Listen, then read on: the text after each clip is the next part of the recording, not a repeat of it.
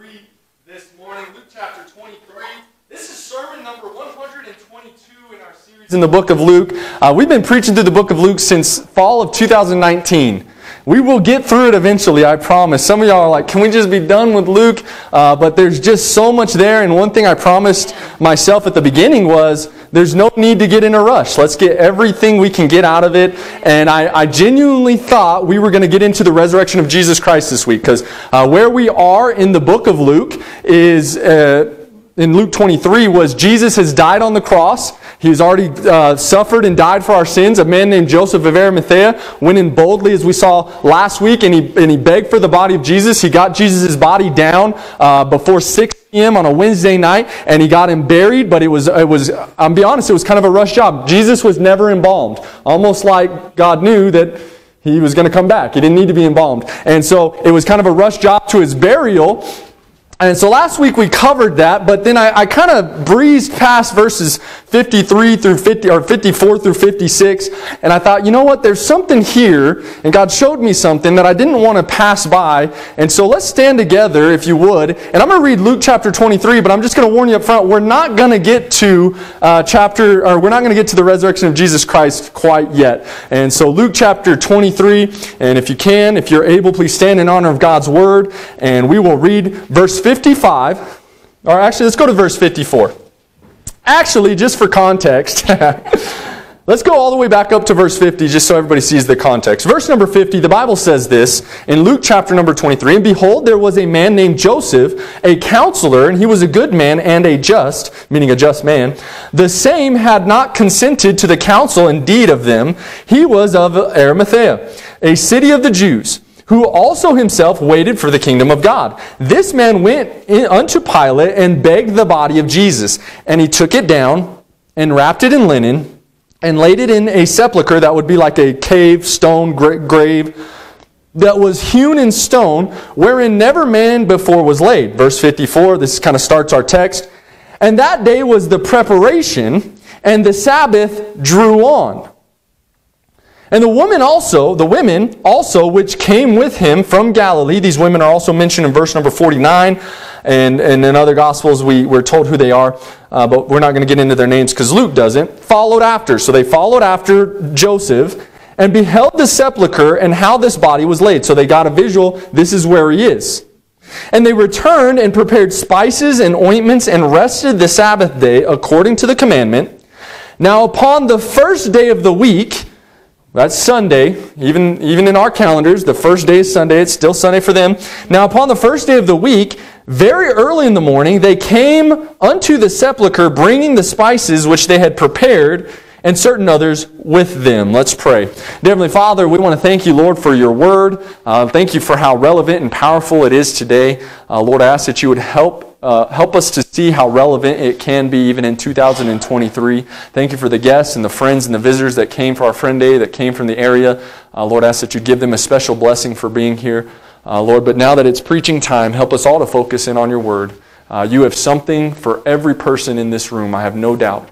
You knew exactly who would be here as you had me prepare this message, and you know the needs of the people in these rooms, so I ask that you'd facilitate and help those needs through your word. Lord, if there's someone here that doesn't know you as their personal Savior, there's never been a time they've called on Jesus Christ to be their Savior, Lord. They don't have a time and a place. I ask that today they would make that decision for you. Lord, be with me as I preach. Lord, calm my nerves. Empty me of self and with the Holy Spirit. Thank you for allowing me to serve. Thank you for allowing me to even serve with my family. And Lord, I ask that you'd bless this time and use it. In Jesus' name we pray. Amen. You may be seated. Thank you for standing. You may be seated. I titled the message this morning, "From Thursday to Sunday." From Thursday to Sunday. I hate the in-between. Now that's kind of vague, I know, but let me explain.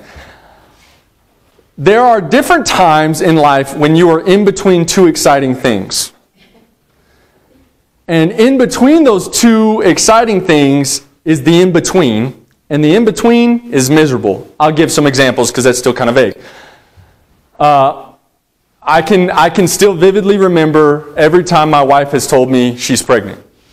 4 times now, I can still vividly remember all of them. That's exciting. We tried for Izzy, our oldest. We'd actually been trying for like a year, and so sometimes it just doesn't happen in your times. It's God's time. And so when it finally happened, it was like a yippee. We're going to actually have kids. We'd already been married over 4 years at that point. And so we were excited. And then I still vividly remember the day Izzy was born and holding her for the first time and the excitement of it. Those 2 periods were so exciting. But the time in between. Now, I'm not going to complain too much because I'm not the one carrying a child. Amen. But the time in between is not as fun. Okay, with the first one, there's a little bit of excitement, I'll be honest, because you're buying all these new things and you're getting all these new things because you don't have any of that. And you're setting up a nursery that your wife doesn't ever use anyway. She just, why didn't we start with the crib in our room? I don't know. But anyways, in between's not as fun. But there's the excitement on both ends. But the in between, Another great example of this is dieting. Eating whatever you want and however much you want is so exciting. In fact, it does release dopamine. It is a great feeling. I love sitting down with a mug full of chocolate ice cream that I mix in mini M&Ms with, and I drink it with Dr. Pepper. Yeah, because one layer of bad for you is not good enough. I got to layer the bad. Oh, I love it. But at the same time, at 30 years old, I like being in shape. I like to exercise. I like to work out. I like to, I coach sports, and I love to get out there and play with the kids and run around the kids. I love feeling good. So if I decide I want to stop doing this, eating the ice cream with M&Ms and Dr. Pepper at like 10 o'clock at night too, like right before bed, so it's like the worst time for you because you're not burning those calories. You're just going to go ahead and turn that right into fat. If I stop doing this, but I'm not yet here, the physique you want, the feeling you want, that time in between stinks. You ever started a diet, like first day, you're like, no, I'm on a diet, so I'm going to be good. So you wake up, and for me, when I diet, I just drink a protein shake in the morning in hopes that gets me. Sometimes I'll fast, it depends on the day, but I'll drink a protein shake, and then lunch, I'll have 2 pieces of fish. No sauce, very little seasoning, 2 pieces of fish. Then I get home, and my wife will make whatever she makes for dinner. Let's say it's, I've talked about shrimp pasta bake before, I think, but one of my favorite dishes of hers is shrimp pasta bake. I love shrimp, I love seafood, but then she makes this homemade sauce. I'm talking from scratch, ladies. You know what I'm talking about, with all these weird seasonings. She's like, hey, I need dill weed for this. I'm like, what? There I am in the grocery store, like, dill weed. Is that a real thing? Are you pulling my leg? Does this exist? She's like, yeah, I need clam juice too. And I'm like, clam juice? What is clam juice? But it exists. And she makes this homemade sauce. And then, if you're going to have pasta, you got to have bread. You know what I mean? So garlic knots or breadsticks, or you get that French loaf and you cut it thick boy too. I don't want the little thin slice. I want the thick slice, and you lather that thing in butter, and you get some little garlic salt on there or something. Ooh. And I get home, and she's got all that, and I'm like, oh, I'm dieting. So I don't eat any of the bread. I have a small serving of the pasta, and I just eat mostly shrimp. Frank. And then it's my time of the day to finally relax. Problem with relaxing is I like to eat when I relax. It kind of goes hand in hand. If I sit down on the couch, I'm sitting down with, you can ask my wife, I've got peanut butter M&Ms. I guess I have an M&M problem because I got the minis, got the peanut butter. Got to have the ones with nuts because you can justify the ones with nuts. You're like, it's protein. It's protein. And so I like to snack, get my ice cream, but I refuse. And so that whole day has basically been a day of misery in eating. And I get on the scale, or I look at myself in the mirror and I go, there's no change! None! What? Getting from there to there, the in-between is the worst.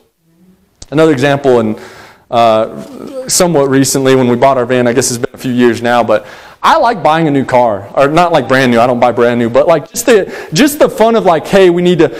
We already had 2 kids, and we knew we still wanted more kids, and so we had my truck, and we had a Dodge Charger. Well, if you know the Dodge Charger, they got a big back seat, but they're not wide enough for 3 car seats, and so we thought, well, if we want to have another kid, we got to get another car, and that's kind of fun to me. I love researching. I love vehicles. I like talking about them.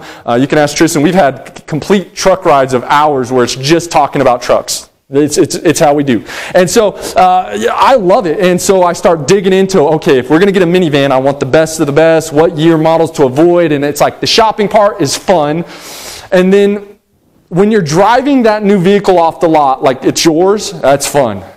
Any of you ever gone through the paperwork section?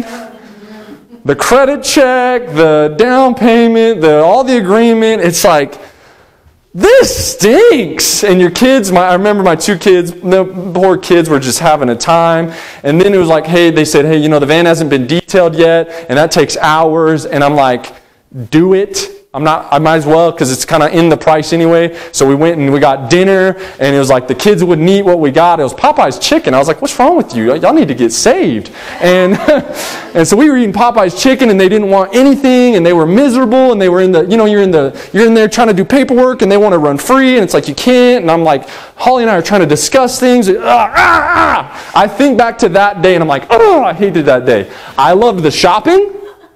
I loved the driving away. Actually, I didn't drive it away. I drove my truck because it's my truck. And I let her drive the minivan. But I told her she looked real hot in it. So she drove the minivan. But that time in between, miserable.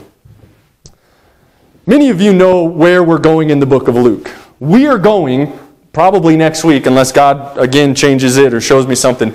We're about to be in probably one of the greatest passages, if not the greatest passage in the Bible. It should be the greatest, the resurrection of Jesus Christ. Every year at Easter, we celebrate that very thing, the resurrection of Jesus Christ. And it's the most exciting thing that happens in the Bible, that Jesus died, and he was dead for 3 days and 3 nights, and then he rose. But do you understand that in our text, we went from a period of excitement, Jesus' triumphal entry, we'll get into that in a minute, to the excitement of him raising from the dead, but the in-between, not so exciting. Let me explain. Let me kind of go through a little bit of history, and I'll do this kind of quickly. John's an even better example, but the book of Luke, from verses 19 through chapter 23, or from chapter 19 to chapter 23, those 4 chapters are all about the last 4 days of Jesus' life. 3-4 days. 4 chapters over 96 hours. And a lot happens. A lot happens in those chapters. Let me try to explain really quick. In chapter number 19, it's Palm Sundays. The reason we call it Palm Sundays is because Jesus rides in to Jerusalem on a colt, on a donkey that had never been ridden, and people are throwing palm leaves before him, and people are throwing their clothes before him, and so he's not even trotting on dirt, and everybody's crying out, Hosanna, Hosanna, Hosanna, meaning basically acknowledging the Messiah has come. Jesus is here, and everybody's excited. And then he goes in, and he cleanses the temple, and he gets all the people that are in there for money out, and he's like, this is not a house of money, this is a house of prayer, and we're going to get this right. And then he's teaching in the temple for a couple of days, and man, he has these face-offs, and man, I had so much fun preaching them, of Jesus basically facing off with groups of religious guys that are literally, their only mindset is, I'm going to stump this man. And they go up and they think they got him, and every time Jesus spun it back on him, and it was like, made them look stupid, and I'm like, yeah. By the way, it's okay to read your Bible sometimes and go, yeah. I do it all the time. Have you ever read Elijah on Mount Carmel? That's one of them kind of passages. Anyways, and so it's just exciting, and it's fun.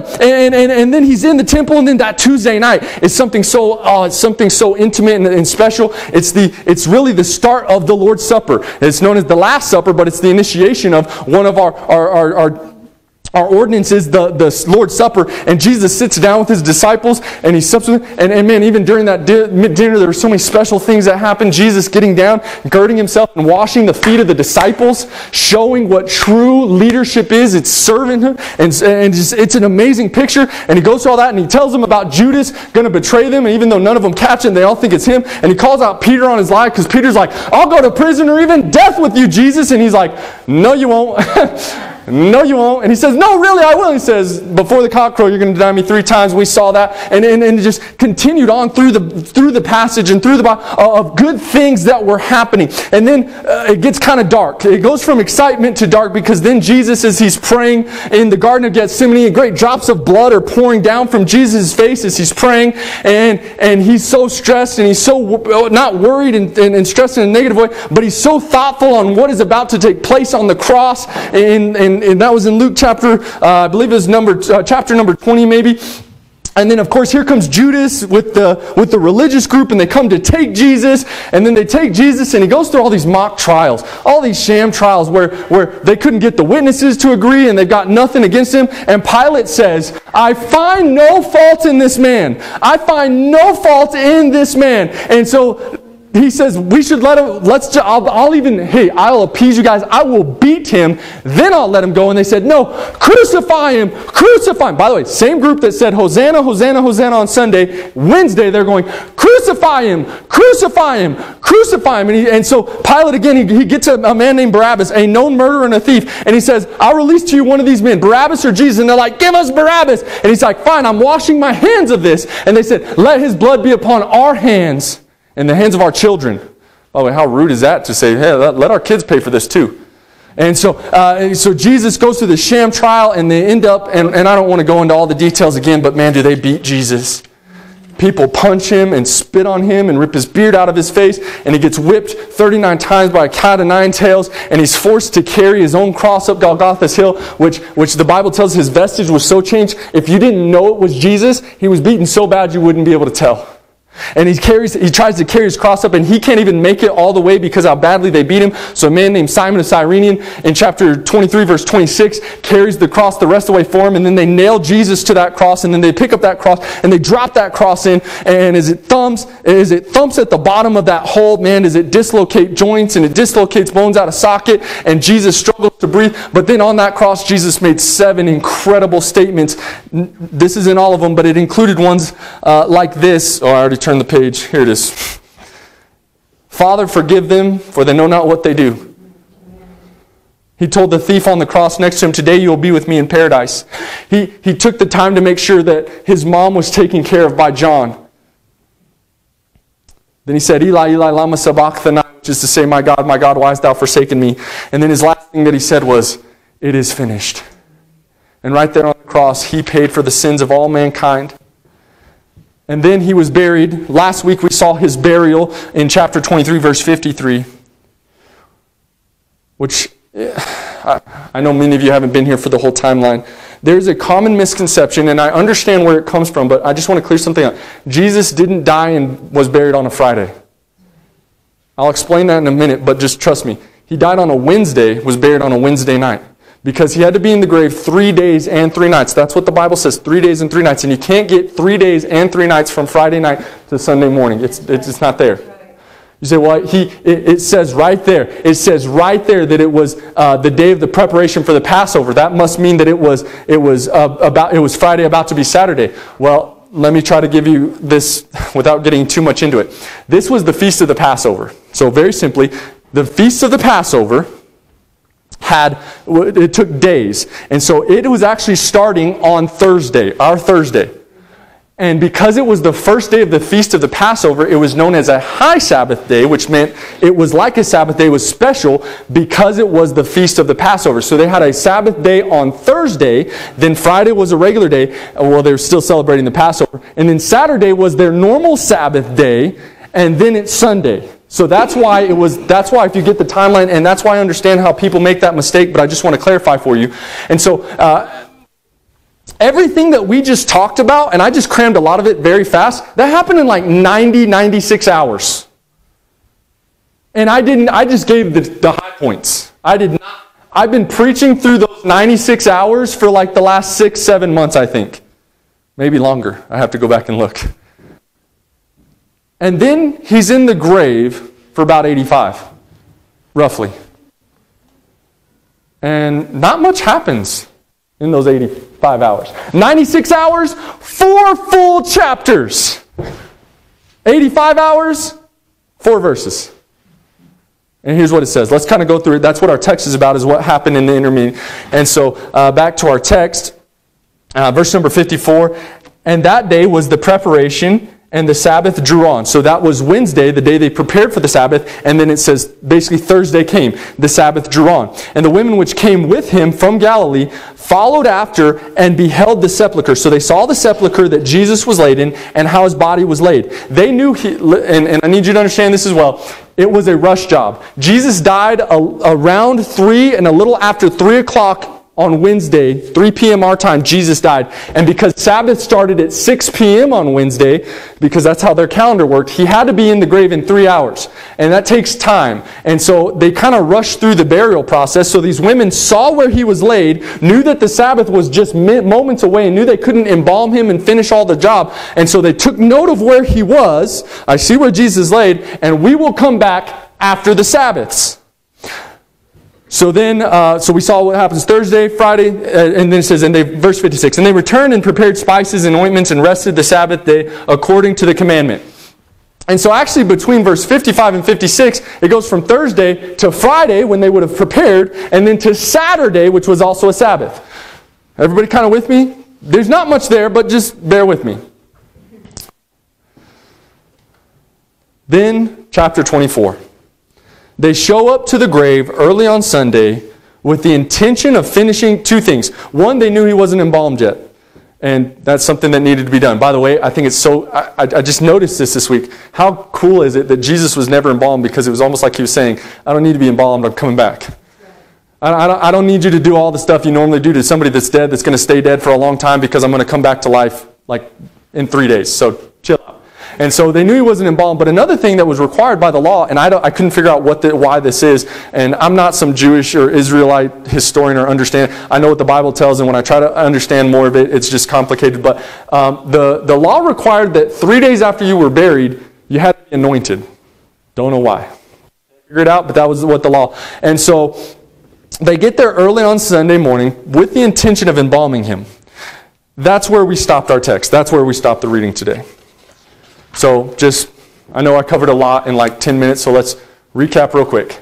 The last 96 hours of Jesus' life, 4 chapters of the book of Luke, just chock full of things, excitement, Jesus' triumphal entry. Things are happening. And then next week we're going to cover, Lord willing, Jesus raising from the dead. But then there's this in between. This 85 hours. Excitement on this side. A lot of excitement on this side, the in-between. Let me tell you real quick what didn't happen during that 85 hours.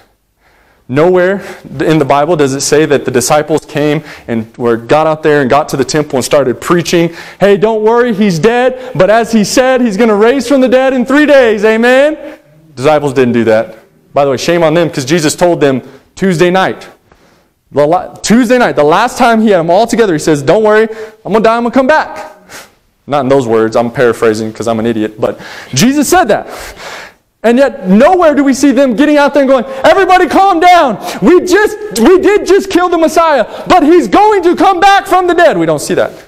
No, something else we don't see is God didn't raise one of the old prophets from the dead. Like, could you imagine if he raised up Isaiah to go and preach and proclaim? By the way, don't forget, this is Jerusalem during the Passover. A city that's usually got about 100 to 115,000 people has possibly approximately 1 million people crammed in it. A prophet could do some damage in that. And so it's not like a prophet, it's not like Isaiah came back from the dead and said, did none of y'all read Isaiah 53? I told y'all what's going to happen. He's going to die. He's fulfilled all the other things. Like a lamb, he was quiet. He didn't fight back. He didn't go to them and argue his case. Like a lamb, silently to the slaughter, he was killed. But don't you worry. He's going to raise from the dead. We do all these things. This is what Passover is all about. That's what Passover is about. They're celebrating the Messiah, the covering of blood that atones your sins. And they're celebrating that. And it's not like it says Isaiah comes and says, guys, hello. He'll be right back. That didn't happen. No one was proclaiming that Jesus was the Messiah. In fact, people continued to celebrate the Passover as if the Messiah had not come, even though they just killed him. Now this is where our introduction comes in. Remember the introduction? I hate the in-between. Exciting on this side, right? I love eating ice cream with mini M&Ms specifically. If you're going to be big, I got to crush them up. Mini M&Ms, Dutch chocolate, Bluebell ice cream, mini M&Ms, and Dr. Pepper. I love that, but I like a six-pack, like the abs. Get from here to there is miserable. I love when my wife tells me, I'm pregnant, we're expecting, exciting. The time in between, oh, my wife's in a nesting phase right now, and if you don't know what that is, it's basically where your pregnant brain says, I've got to prepare everything for this baby. And so my house is getting turned upside down. She's going through every closet, she's going through everything, and here's the problem. All those projects all of a sudden become my projects. She calls me in. I'm not kidding. I was like last Monday, she calls me into Izzy's room. She goes, is there anything we can do about this closet? Because Izzy's closet is kind of narrow, but it's deep. And so she literally made me rebuild like an entire closet in there. Like, I got a job and sports to coach and people to visit and visits to make. Sure, babe. I love when she says I'm pregnant, and man, do I love that first time holding any of my children is just special as all get out. I hate the in-between. There was the excitement of chapters 19 through 23. There's going to be the excitement in chapter 24 of Jesus raising from the dead. But as of right now, in our text, the people in our text are in the in-between. No, they're in the in-between. I imagine some people are pretty frustrated. The people that actually believe that Jesus Christ was the Messiah, even though they may not have understood that Jesus, even though He's told them, they didn't understand Jesus would come back from the dead. So in their minds, everybody just killed the Messiah and He was the greatest thing since sliced bread to them. And they're upset. And people are going around celebrating the Passover and they're like, you guys stink because it's about Jesus and you just killed Him. And they're in the in-between. And let me encourage you, the Bible is chock full of examples of people who could face adversary and difficulty and do great things for God. But here's what they couldn't handle. The in-between when God was quiet and did nothing. The waiting period. Let me give you some examples very quickly. Everybody know who Abraham is? Everybody heard of Abraham maybe? Father Abraham, have any sons? Don't make me sing it. I hate that song. I despise it. It's because it goes on forever. That's the problem. Anybody ever sang that song? It's like that song could go on forever. You can start it with the right finger. Right arm. No, some of y'all know. I had some Sunday school teachers kept us busy for an entire Sunday school hour singing Father Abraham. I'm pretty sure because they didn't prepare a lesson. Anyways, Father Abraham, the father of all nations, not father of all nations, but he is the father of a lot of nations, and he is our spiritual father in a lot of senses because he is the one that God made a covenant with. If you read about his life, man, he had some pretty crazy, amazing things that he did. Whenever his nephew Lot was taken captive by some other kings, he rallied the troops and led an army to face another army, Abraham. And he was old. He was like 90 old. Like making some of you old guys look young. You know what I mean? And he was out there fighting and he won. But you know when he fell? You know his real difficulty? I know he had other difficulties. He fell when God came and said, Abraham, you and Sarah are going to have a child. And he laughed. And Sarah laughed because they were both old. And he said, my wife's past the years of having babies, God. She's 90, I'm 100. It don't happen like that no more. We ain't got it like that. And God said, no, I'm going to give her the time of her youth, and y'all are going to have a good time, and there's going to be a baby. And then there was the in-between. There was a promise of a child, and later down the line we know there's a child. But then there's this in-between period. This period where God isn't talking. This period where you're waiting on a fulfillment of a promise. And in that time, Sarah goes, hey, I think God needs our help. Abraham says, yeah, you're right. She says, why don't you sleep with Hagar? Have a baby with him or her, and we'll make that our baby. And that was natural, that was normal custom of the day, so let's not get off track. But he didn't argue it, he didn't fight it. He's like, yeah, good idea. So they did. Out comes Ishmael. Israel today, in 2023, are facing enemies that are direct descendants of Ishmael. Today. 2023. We're talking like 4,000 years ago, a little over 4,000 years ago, and it's still a problem. Because, hang on, Abraham could go and fight and save his nephew and champion for God, but he could not handle the in-between. I got more examples, don't worry. Some of y'all are like, I'm not with you yet. Well, I'll get you with me. Because I'll have fun all by myself if I have to. How about the whole nation of Israel? Remember when Moses went up to the Mount of Sinai to receive the 10 Commandments? So 40 days, God says, Moses, I want you and I want Joshua to come up here and I'm going to commune face to face with Moses. So Moses says, hey guys, Israel, you're going to play Israel on Moses for the sake of it. He says, guys, God wants to talk to me. I don't know if he said it like that. I would have said it like that. I'd be like, guys, well, you know how me and God are. We're tight like that. So you guys hang back here, okay? Me and Joshua, we're going to head up the mountain. We'll be back. Don't know when we'll be back because God's a talker. He's like my wife. He talks a lot. So I'm going to go up there. I'm going to talk to God. Y'all hang out here. And so they begin to go up this mountain. Joshua sits about halfway down or so. Moses goes up. And for 40 days, Moses is speaking face to face with God. And God, with his very finger, writes out the 10 Commandments. The nation of Israel. They have been saved from Egypt. They have crossed a sea on dry ground. God parted the waters. These very people had stepped on dry ground walking through the middle of a sea. Moses has his time with God. He comes down the mountain. Joshua says, you hear that? What is that? Is that music? He says, no, that's not music. That sounds like the noise of war. By the way, it's amazing how much music can sound like war sometimes. So they get down there. He's been gone 40 days. And here's what happened. Here's the people that had walked across on dry ground through the sea. They said, we went not what happened to Moses. Basically, we don't even know what happened to him. We're not confirmed he's dead, but we don't know. It's been 40 days. Dude, it's been a month. It's been over a month. Here's what we're going to, so Aaron, what do we do? And Aaron's like, here's what we're going to do. Everybody give me all your gold. We're going to make a gold, God will make himself an idol for us to worship. And then they're like, cool, we're all getting naked. Read it, that's what happens. I'm not trying to be gross, that's what happens. So Moses comes down and there's music and dancing and nudity and a golden calf. They're with it when God's walking them across the sea.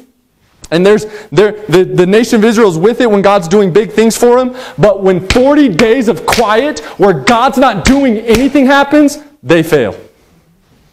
Some of y'all still ain't with me. I'm going to pull you along here. All right.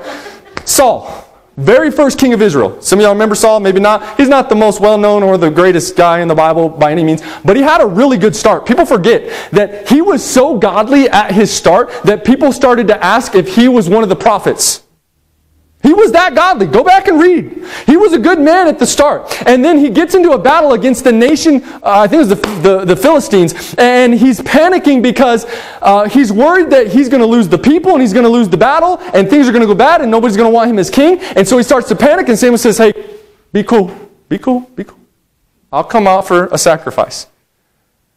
And so Saul's like, all right, cool, thanks, Samuel. By the way, Samuel at that time was the spiritual leader of the nation, and he was doing a bang-up job. Because he took them from where they were in Judges, where every man did that which was right in their own eyes, to a nation that was in revival. That was under Samuel. Samuel's like, be cool, calm down. I got you. I'll talk to God. We'll be fine. And so Saul's like, all right, Samuel's coming. Okay, good. When's he going to get here? When is he going to get here? Time. By the way, I'm watching the clock. Some of y'all are panicking. I'm all right.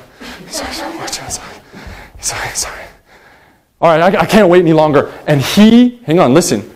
Without any authority to do so, without God telling him to do so, because he wanted to try to force God's help and hand, he offered a sacrifice unto God. And the moment he was done, guess who strolls up? Samuel. Samuel walks up like, what are you doing? He's like, I got panicked. You didn't show up. It's been like 32 minutes, man. I don't know how long it was, but it wasn't that long. It's like, I got freaked out. I did it. And here's what happened. Because of that, Saul lost the chance for his family line to continue to reign in the nation of Israel. That was the start of the end for Saul. He could handle going to battle for God. He could not handle when God said, chill out and be quiet. I'm going to be quiet for 5 minutes, chill. He couldn't handle the in-between. Let's see what else I got. I brought him up earlier. Elijah. Dude, that's a preacher's favorite. Elijah on Mount Carmel's got everything I love. Got the man of God who is like bold and fiery and smart aleck. And then you got him going up against Baal and whipping people and killing people. And you say, you like killing people? I'm just saying I enjoy a good story. And it's one of those stories. So Elijah, he challenges prophets of Baal. He says, all right, let's see who's real. My God or Baal? You 150 of you guys build an altar to Baal. I'll build an altar to God. Ladies first. No, I'm just kidding. That's not what he said, but that's how I always pictured it in my mind. Because I have an imagination when I read the Bible. Some of y'all need to get one. And so he says, ladies first. And so they start cutting themselves. They start offering sacrifice and calling upon him. And he's like, I wonder if Baal's sleeping. Maybe he's asleep. Maybe you gotta call a little louder, guys. I don't think he can hear you. Maybe he went on vacation. No, these are the things he said.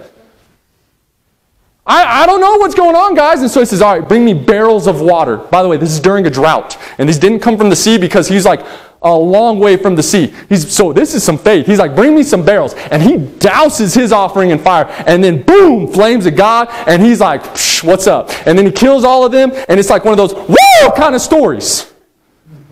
And here's what he thought. He just did something spectacular. He called fire down from heaven. If I had that, oh man, I would be insufferable, y'all. Y'all wouldn't be able to tolerate me. If I ever called fire down from heaven, y'all might as well fire me because I'm not going to stop. So he's like, here it is. Nation of Israel is about to go into revival. Oh yeah. All right, God, what's up? Nation doesn't go into revival. He's like, I just slew a whole lot of guys. All these wicked prophets of Baal. I put on a show. First fireworks show ever, in fact. I'm ready for the revival. And God says, nothing. Next time you see Elijah, I'm not kidding, next time you see Elijah, he's depressed and he wants God to kill him. What?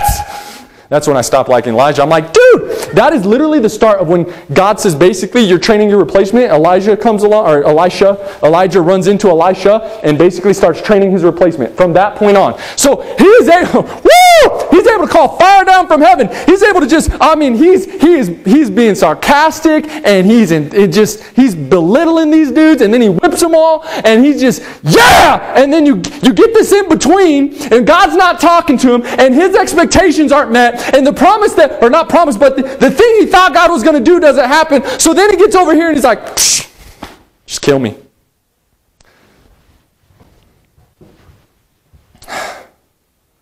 These awesome men failed. Not in the face of great enemies. They failed when they had to wait on God or when their expectations of what God would do wasn't met. That's when these men failed. Sometimes the most difficult times for any follower of God is the waiting. It's the waiting.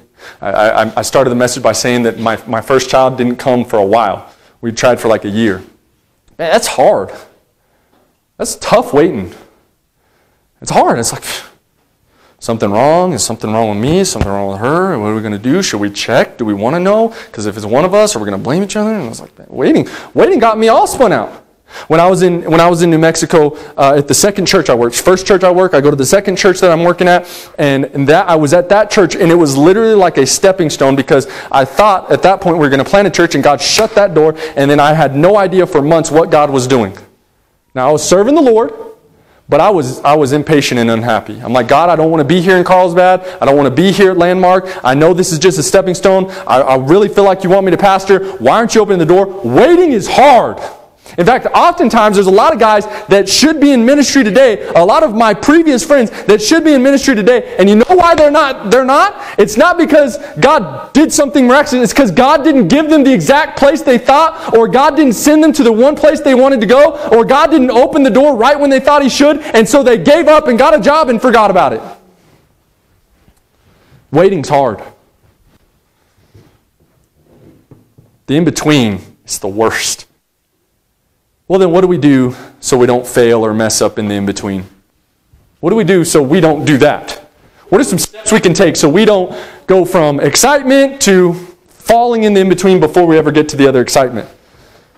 Well, from our text, here's a few things real quick. 3 things that you can do that'll help you that I see right here in the text. In verse number 1 of chapter 24, it has a very special word. It says, the women showed up to the tomb early Sunday. They came with spices and ointments that they prepared. Prepared. It's a special word. Now, I understand, if you're with me, they don't even believe Jesus is coming back from the dead. They prepared to finish embalming him, most likely, and they prepared to anoint him the third day like the law said they should. So that was what they were preparing for. But let me encourage you, even though they weren't preparing to do what was right, they were preparing to do what they believed was right. What they should have been doing is like sitting by his tomb being like, he'll be here. Early Sunday morning, he'll be here. That's where they should. But remember, these are the ladies that at least prepared and did something. Where's all the disciples? So they prepared. One thing we can do while we're waiting on God is prepare. Let me give some examples. Some of y'all, that's vague. Prepare for what? Some of y'all are giving me that look. And so I'll help. Maybe you've been praying for a prodigal child. Maybe one of your children, they've gone astray. They don't, you raised them right in church, and now you're like, God, look at what they're doing in their life. And so you're praying for them, but you're in that in-between where you've been praying for them, but they certainly ain't walked into the church doors. You know what I mean? They're not here. They're not there. You're just here where it stinks, and you're just panicked and stressed that what are they doing? Well, let me encourage you, prepare. So prepare how? Well, the dad of the prodigal child, man, he had a fatted calf prepared and ready to go. He had ring and shoes and robes, and he was ready to welcome him back. And let me encourage you, maybe you prepare that way. How about you make sure you're at church for the Sunday they walk in? Wouldn't that be discouraging to them when they're like, you know what?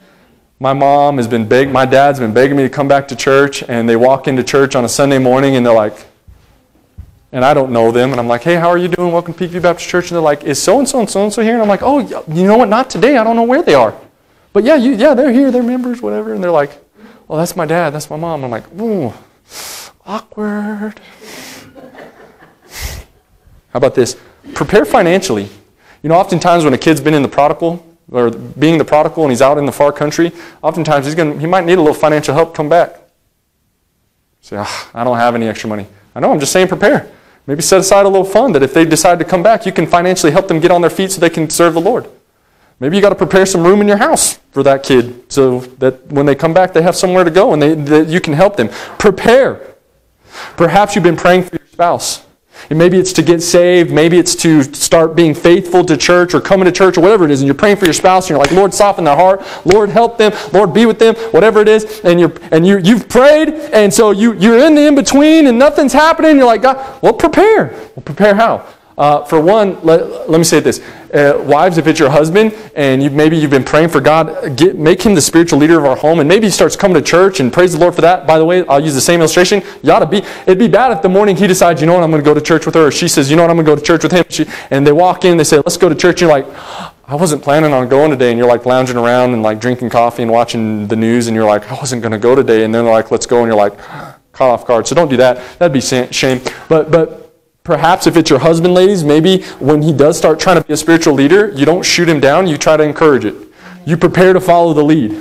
No, I know it's easy because you're like, no, I'm the spiritual one. Like I've been faithful to church. I know the Bible. And they're like a new Christian, or they're young in the Lord, or they don't really even know. Well, prepare. Be ready for that time when it comes. Perhaps you've been praying, asking God to reveal like a new ministry. Talking to our church members, maybe you say, God, give me something else I can do in the church. Give me somewhere else I can serve. Give me something else I can do. Why don't you start like gaining skills for whatever it may be?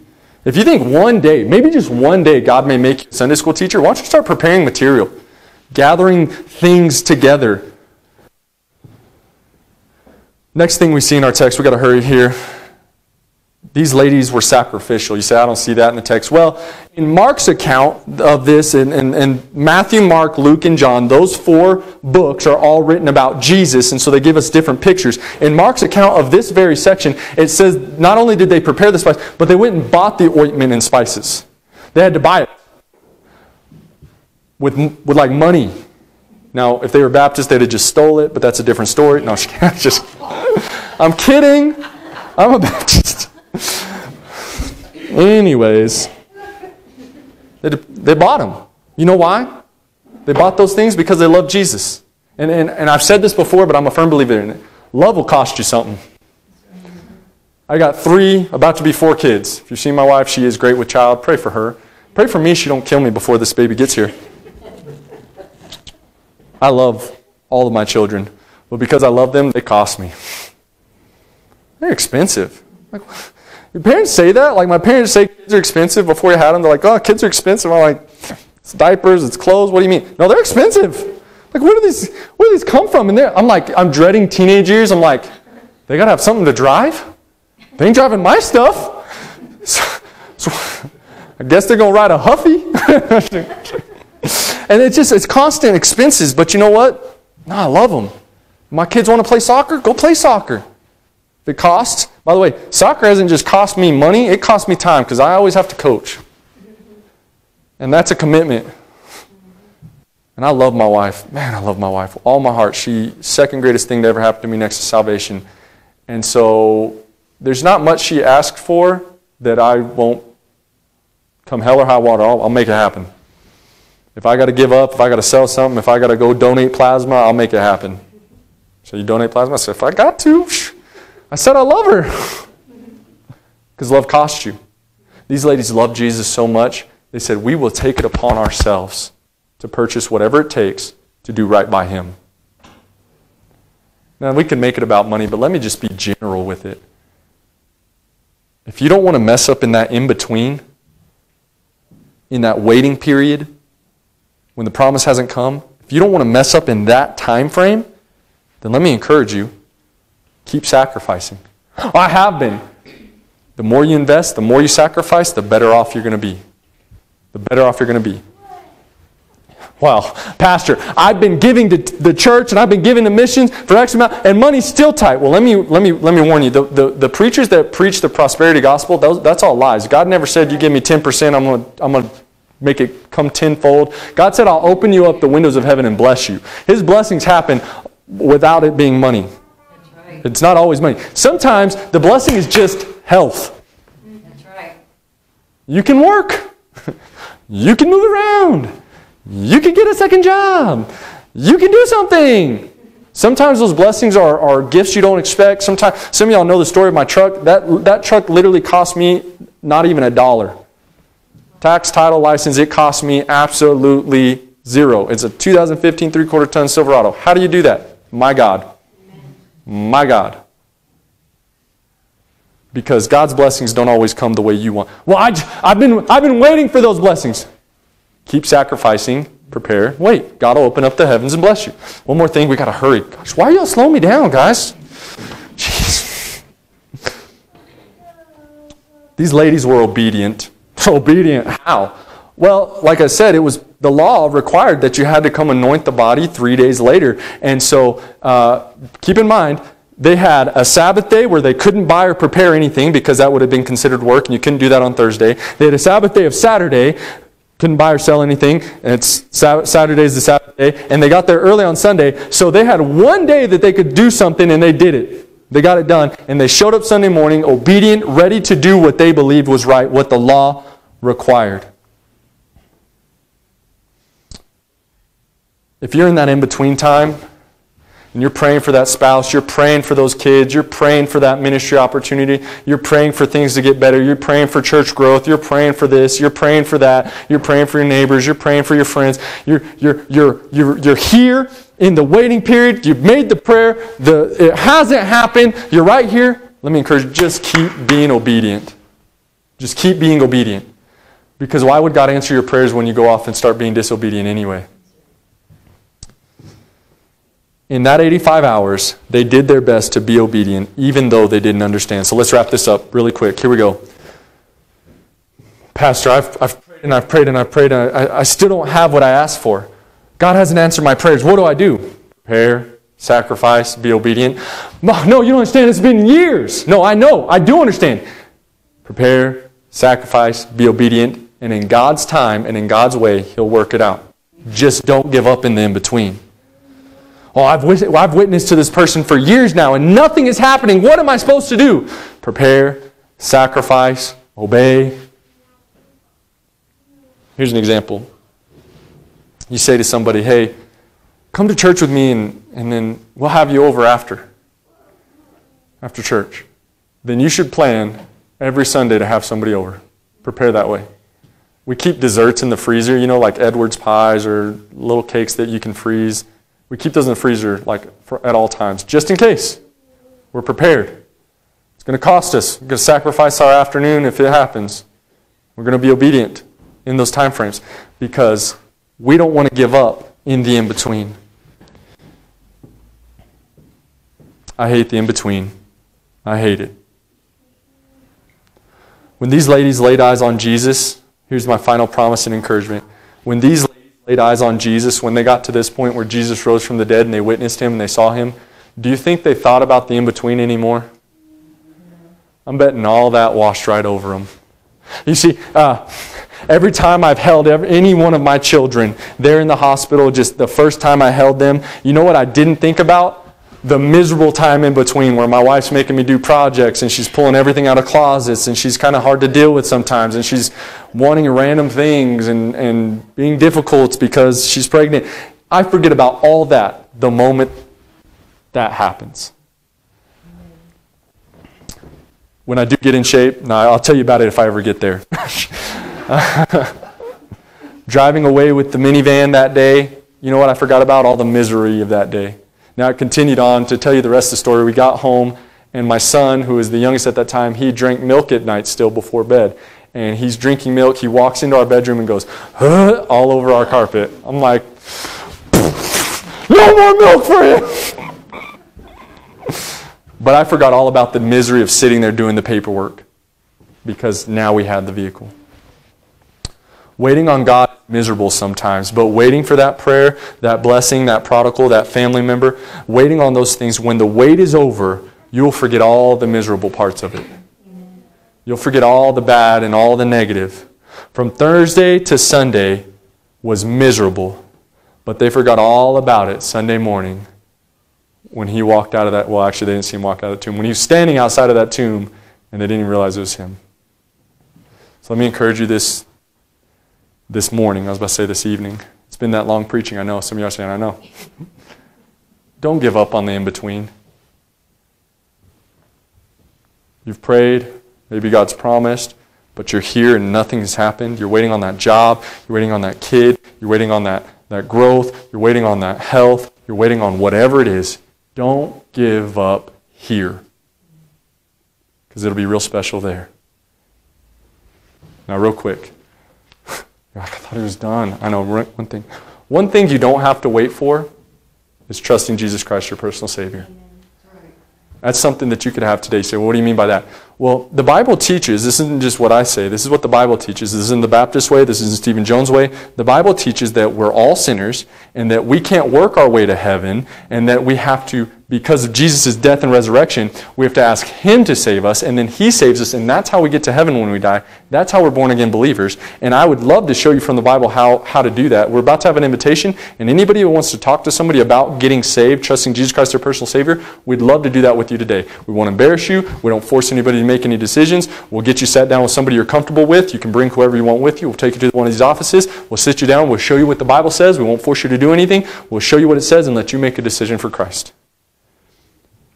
The wait will be worth it. The wait will be worth it. Just prepare, sacrifice, and obey. Let's pray. Heads bowed.